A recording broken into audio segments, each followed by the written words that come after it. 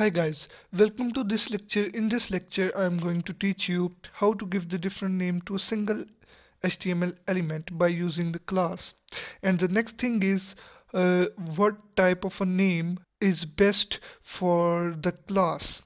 Here I'm going to tell you what the things that a class name must not contain. First of all, here I'm gonna write a class, and here write AB, and here is dot AB. In the name of the class, you should need to write, you are able to write uppercase and the lowercase letters, and you are not allowed to write the special characters. Here I'm going to give it a background color. Here is red. So now let's execute it. So here the red background is applied, but here if we write a special character at the rate and write it here, so now the name is equal. So here you can see that the style is not apply on this heading because the special character is written in the name of the class. So in this way you don't need to write the special character in the name of the class. You cannot also able to write the special character in the name of the ID. Both in the class and the ID restrict the special characters. And here another thing that is, you are not allowed to write the numbers name to the class. Here if we write 76, so it will not work. Here is the 76. So here you can see that when we load it, so the style is not applying on this heading. So don't write a name to the class or to the ID that is number.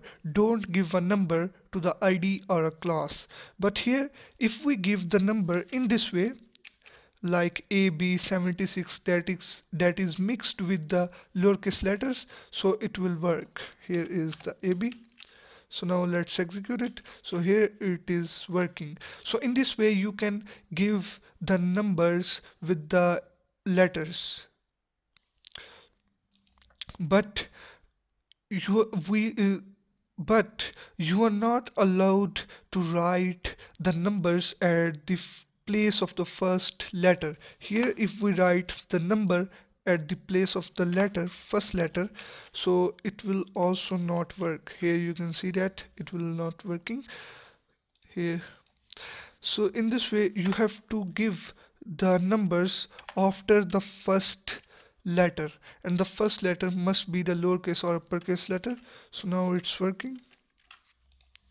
So in this way you can give the name to the IDs and the class. Don't write the numbers at the first place, and don't write the special characters in the name of the ID and the class. Here it is also working for the ID. Here is the hash. Let's check it. So here it's working, and you can also give the special character here, then it will not work. Here is the special character. So let's see. Here you can see that it is not working. And the next thing is how to give the different name to a single HTML element by using the class. Here I'm gonna write a class, and then here I'm gonna remove it.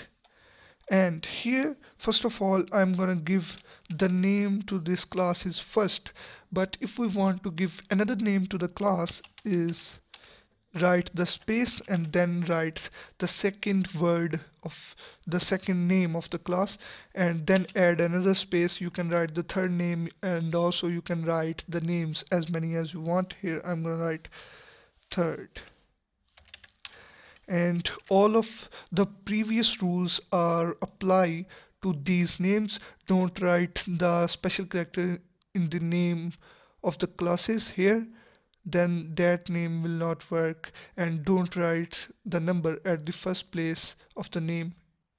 Here you can apply different styles on it.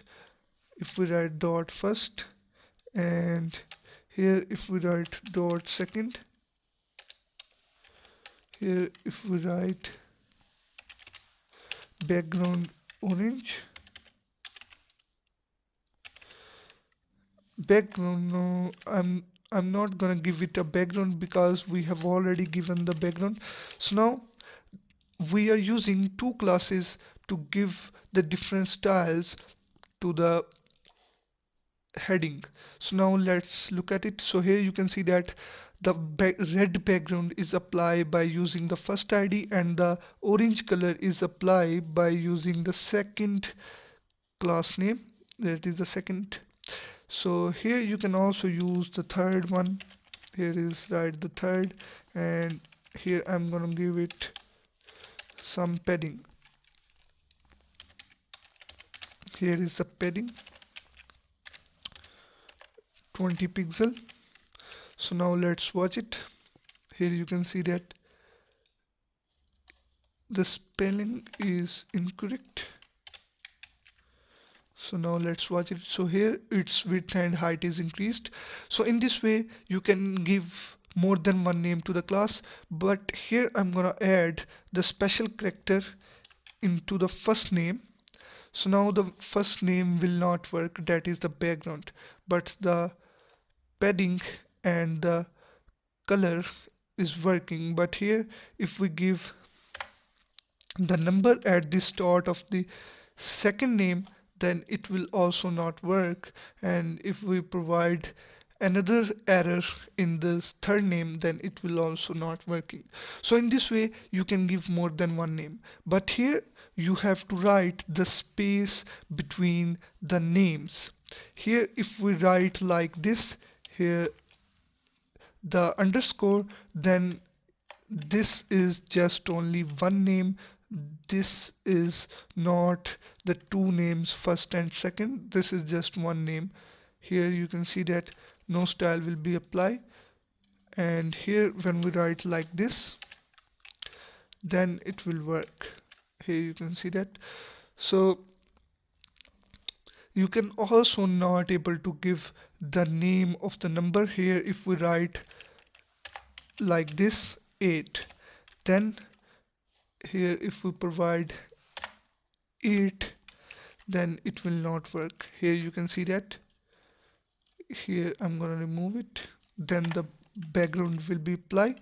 So here the background is applied by using the first class, color is by using the second class, but here 8 having the property padding, it is not applying.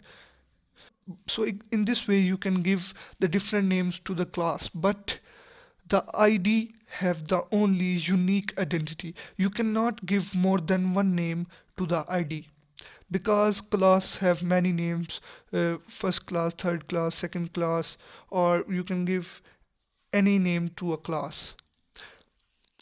You can give any number of names to a class, but the identity is unique. Every person in this world have the unique identity. So in this HTML and CSS, the ID also has the one value. ID cannot contain more than one value. Here if we give ID, so all of these IDs will not work. Here hash, and here is also hash, so all of these are not gonna work. Here you can see that. But here if we write like this, resolving the space, so then we have to write it like this.